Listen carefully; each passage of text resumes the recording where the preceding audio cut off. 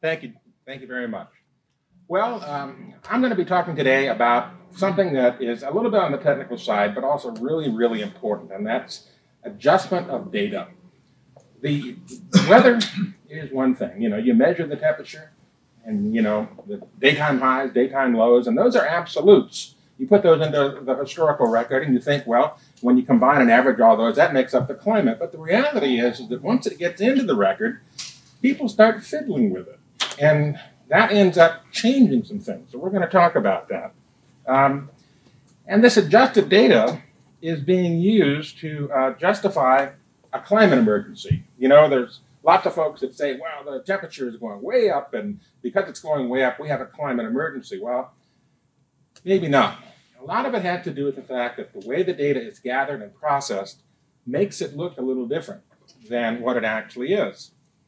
Now, in my town, where I live in California, Chico, California, we have the Chico State University farm, where they have been doing measurements of the temperature for a long time. It's away from the main part of town, so it's away from the urban heat island. And as you can see here, we have two bits of data plotted, and you can see that we have the unadjusted data, which is in amber. And it's essentially flat. If you go back to about 1910, you can see that the temperature there isn't that much different than what we're experiencing today. In 2017, it was just a little bit lower than 1934 when it peaked. That was the hottest year ever in California and in Chico. And 2018 is actually just a little cooler than that. So where is the climate emergency here? The answer is, well, if you look at the data, there really isn't. The problem that we've got is that there's these adjustments that go on in the climate data.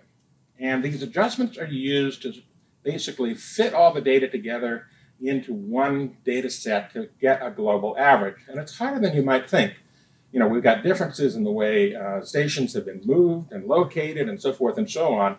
And so they're trying to adjust for all of this and to make everything, one standard record. The problem is that in doing so, they are creating artifacts. Here, for example, is Darwin, Australia.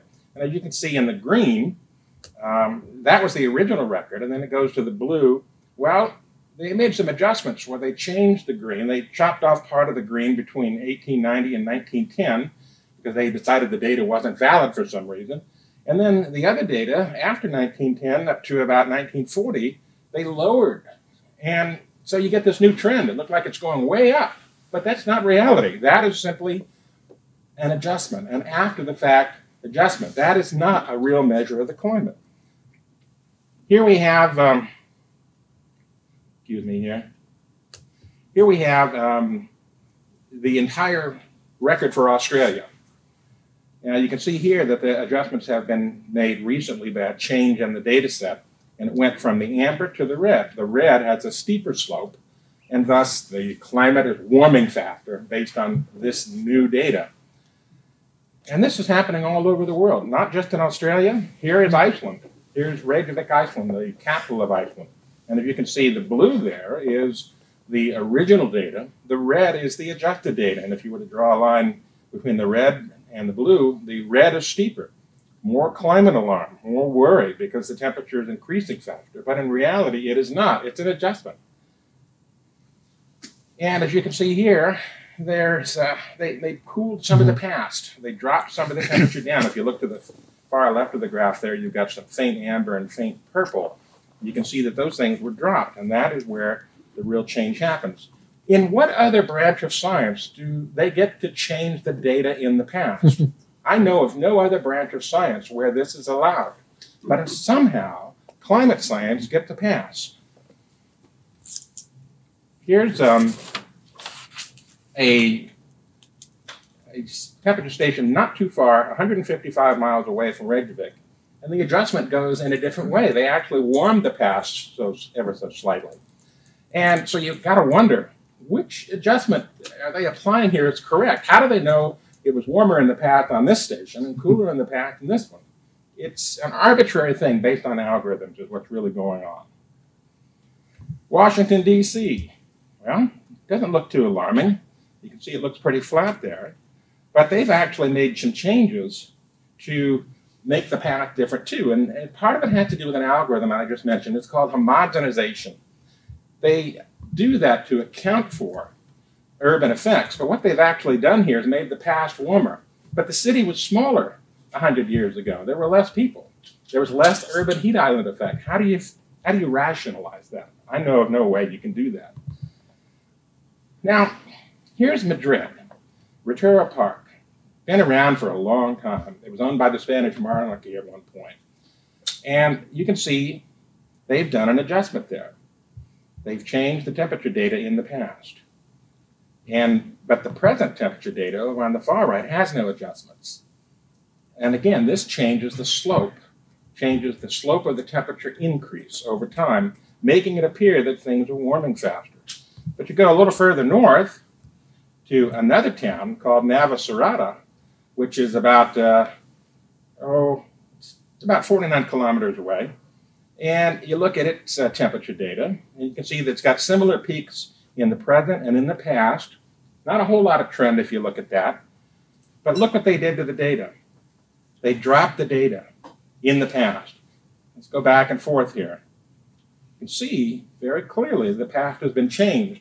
And now if you look at the trend has increased. And this is a town that's in the mountains, away from urban influences, and it's been around for a long time. So they're taking almost pristine data and changing it by an arbitrary algorithm to do homogenization. That is it. One word. Homogenization is the main reason that climate data goes from being a little bit of warming to, oh my, a lot of warming. That's where the alarm comes in. Homogenization is basically there to remove non-climatic changes in the data. Things like changes in the station location, changes in the way things were measured, change in the time of day it was measured, things like that. They're trying to get all of this stuff out of the data, and it seems like a reasonable approach to do this, right? But here's the problem. It creates changes where there aren't any and mixes data from bad nearby stations, maybe stations that have been compromised, with data from good stations. And then you end up with kind of a mix that isn't all that pure or pristine. So here's something I did with the Surface Stations Project. We looked at weather stations all over the United States. And based on a rating that was put out in a scientifically established paper, we looked at these stations and rated them by how close they are to influences, man-made influences. And the best ones, like for example in Cheyenne Wells, Colorado, had a rating of 1. There's not much around it to bias the temperature.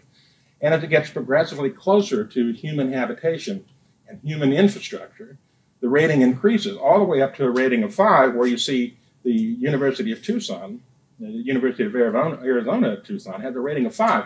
The weather station there is actually in a parking lot. They were measuring the temperature for climate studies in a parking lot. And this was the Department of Atmospheric Sciences doing this, people that should know better. Now, how does this happen? Well, it's because this was a land-grant university. And originally, the weather station was way out in the boonies. It was around, the farming area and so forth. Well, as the university grew, well, we got to use this patch of land to put up this new building, and this patch of land to put up this new building. And eventually, the weather station keeps getting moved around.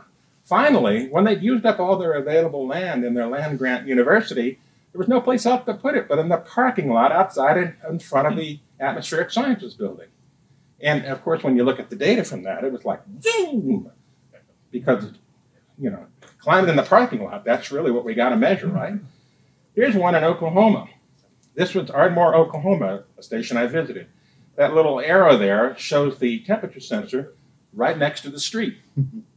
And then there's one in Perry, Oklahoma, near the fire station. You can see a vehicle parked right next to it. You could park right up next to that sensor, and the heat from the radiator would go up into that sensor. And you can see this wall from this infrared picture here that absorbs sunlight during the day and radiates it at night. This is where science was measuring data to use in climate studies. In what branch of science would anyone get away with data this polluted? I know of none.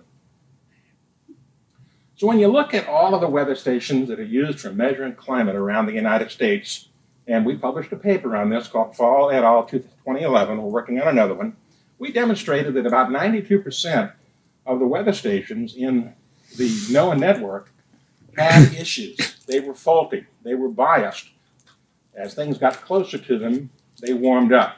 And it's a simple thing to understand. For those of you that have ever stood next to a brick building in the early evening, and you feel the heat from the sun that it picked up during the day radiating off of it at night, that's really the effect that's going on here. The effect is it's warming the nighttime temperature. Concrete, asphalt, buildings, all this infrastructure that we've built up over the last 100 years is warming the nighttime temperature. It's taking the sunlight from the daytime and re-releasing it as infrared at night, warming the nighttime temperature.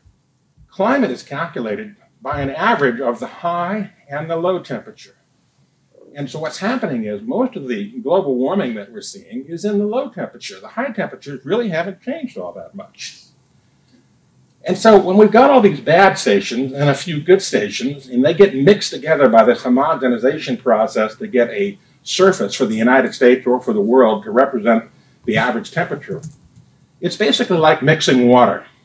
Imagine, if you will, you've got some water bowls. And these water bowls go from number 1, which is clear, pure water, to number 5, which is muddy water. Each one of those represents a state of a station, its value or its characteristic. So if you start mixing data that has, clear versus muddy water and call that a result, you end up muddying all the data. And that's what's happening in climate science. The homogenization process muddies all of the climate data. We end up with a measurement of mud, essentially.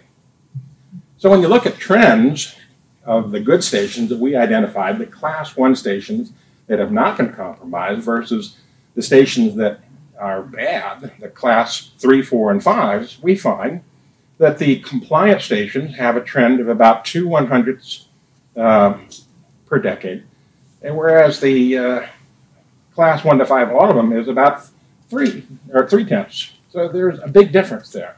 And if you plot that out, you can see here the difference between the good and the bad stations.